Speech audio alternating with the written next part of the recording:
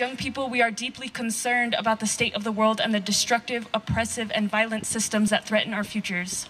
First, I want to acknowledge that we are here today on Tiwa land, and I also want to extend a thank you to our Tiwa relatives for hosting us here and for allowing us to join in the ongoing struggle against nuclear colonialism in these territories. The nuclear industry has a violent history in terms of manufacturing, weapons, and energy in this state. And as Indigenous young people, we know better than anyone else that we have been the ones to deal with the detrimental impacts of uranium contamination and nuclear fallout. New Mexico deserves better than to be a nuclear dumping ground. Your children deserve better than to live in the fallout of nuclear testing and waste. Now, in the midst of an energy transition, corporations are propping up nuclear energy as a carbon-free, clean solution to oil and gas. But that couldn't be further from the truth.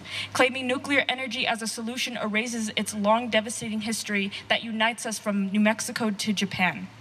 Now, more than ever, we need comprehensive and immediate climate action.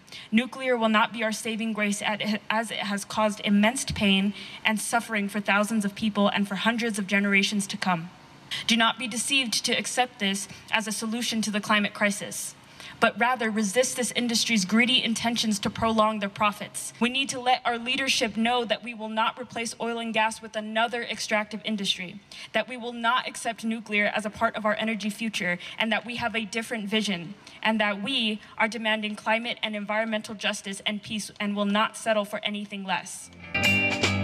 Now what am I supposed to do with the fear and the hate I had with some men in blue? Low-flying angels have taken it away. There's nothing that I can use.